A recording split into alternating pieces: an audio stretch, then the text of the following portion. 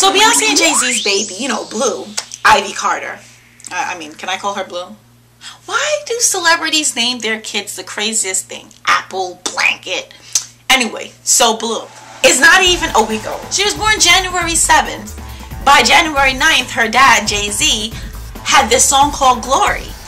This song, Glory, is featured with Blue. At the end of the song, Blue starts to cry. And now the song has hit number 74 on the Billboard charts, and she's the youngest girl who's ever been on the Billboard charts. Way to go. In the song, if you listen to it, Jay-Z talks about, oh, you were made in Paris and that there was like a miscarriage. And now I'm thinking, maybe that's the reason why she didn't come out and tell everyone that she was pregnant. You know, when she did that performance and rubbed her belly. Because she had a miscarriage and she was scared, you know, didn't want to jinx it. I don't even know this, but LA has like these medicine, marijuana dispensaries or something like that. And Blue Ivy is now like a new marijuana. They said it's selling like crazy. I mean, obviously Beyonce and Jay-Z didn't agree to this. Shoot. If I owned one of them, I would have done the same thing. No one is suing, so I'm going to keep caking it up. Okay, by the way, Beyonce had a lot of things to clear up.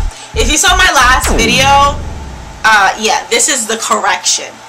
First of all, Beyonce did not have a C-section, honey. She did vaginal. The second thing, her and Jay-Z did not spend $1.3 million to take out the whole fourth floor. Jay-Z and Beyonce gave a six-figure amount. No one knows exactly how much, but we know it's at least $100,000 to Lenox Hill Hospital months before Blue was born. Lenox Hill staff is stating that no, Beyonce paid the bill amount for the executive suite where she delivered, which was $800 a night. And there was no special treatment, and they were trying to make it sound like, oh, you know, Lenox Hill Hospital treats everybody the same, and if you would like to get your baby born here, I guess you can. Beyonce and her mom is actually trying to do their part for a 2012 campaign, presidential campaign, might it be specific. They have these t-shirts coming out. It's like $45, and it's to help to fundraise President Obama's re-election campaign. So check that out. So Amber Rose's single came out, Fame. I thought it was good. I mean, I kind of picture her kind of like Rihanna. Remember Rihanna first came out? You couldn't tell if she could like hit the high notes, hit the low notes. She's like right in between. But the actual song itself, to me, I thought it was good. Other people, I don't really think a lot of people liked it. But I think she's gorgeous, and I think her song was great. Amber Rose went to Star Magazine to talk about a completely different thing. They were supposed to talk about like the music and how she had like this stalker or something like that. But when she actually went to the interview, the person who was interviewing her was saying, oh, well, why did you break up Kim and Reggie? Amber Rose was trying to set the record straight like, boo-boo. I wasn't the one who wrecked that relationship. It was Kim who wrecked her relationship.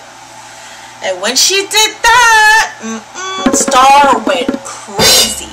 So that's why that was the headline. She actually states this in TMZ live interview. If you want, you can check it out on my website. Nicole Richie had an interview with Amber Rose, and it really got to like her childhood and what really went on. Another interview that Amber Rose did was Rap Fix Live, and she actually tears up. I mean, I don't think a lot of people really hear her side of the story. When her and Kanye broke up, Kanye had a record and was bad-mouthing Amber. And when Amber actually got on the street, Kanye's fans threw stuff at her. Like, that's just not even cool. I get that people have opinions. Even if it's not Amber Rose or anyone else, that's really messed up when fans take it in their own hands to start being violent towards someone, especially when you don't know the situation. So not cool. Shame on you for all those people who did that to her. So everybody know that J-Lo and Marc Anthony, they split even though they just had twins. And J-Lo has her boo who's 24 and Marc Anthony has his boo 24. But on January 14th, Mark Anthony and J-Lo was actually promoting this singing competition. It's in Spanish. And Que Viva is called The Chosen. Photographed, holding hands. So, okay, they can have a cordial relationship, which is cool. It also came out that J-Lo is paying her boo $10,000. I guess love does cost something. She gives Casper $10,000 a week. J-Lo saying she's giving him a stipend because she hates like flipping out her credit card every time they go eating, or when Christmas time comes, Casper basically has to ask her for money to buy her gift and the other people he want to get presents for. You can't get too mad at J-Lo because Casper was basically in her situation. And I mean, she's taking him underneath her wing. And under her pants too, but you know, they were both backup dancers, and Casper is not used to like the whole 5-star restaurants, luxury hotels, private jets, and J-Lo actually states this. Casper go-go dances at LA nightclubs for like $250. So he's not making that much money. I mean, how much go-going is he doing? How's he gonna get J-Lo a good gift? Mark Anthony being upset, yeah, you could be upset, but at the same time, Mark Anthony has a supermodel. She can afford nice things without him. I think if I was in J-Lo situation, I would probably give it to him too, because she knows exactly where he's coming from. That's all I gotta say about that. J-Lo is not the only person who came from the Bronx and had like rags to riches story. Also, Evelyn from Basketball Wives, Evelyn Lozada. I'm sorry if I'm not saying her name right. Oh well. So Evelyn and Ochocinco, they really are still getting married. This was, I think, get married July this year, and she's saying about 150 people is going to be coming. I don't know if Jen is going to be part of it.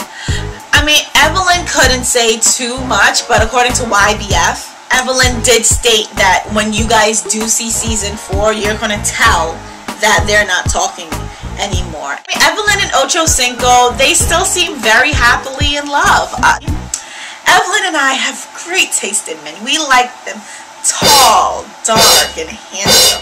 Just like my boo. Hey boo, I see. If you don't think my man is cute, oh well, I'm the one sleeping in bed with him at night, and I think he is drop dead gorgeous, honey. Moving on.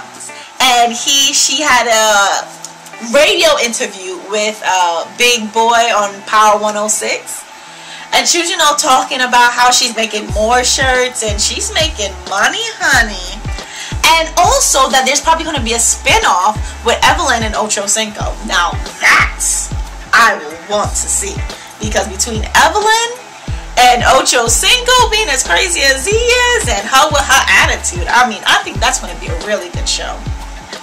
The one thing I didn't get a lot was, I want to know about the twins. You remember at the end, she was talking about how she was going to inject 2 boys in her because they both wanted boys.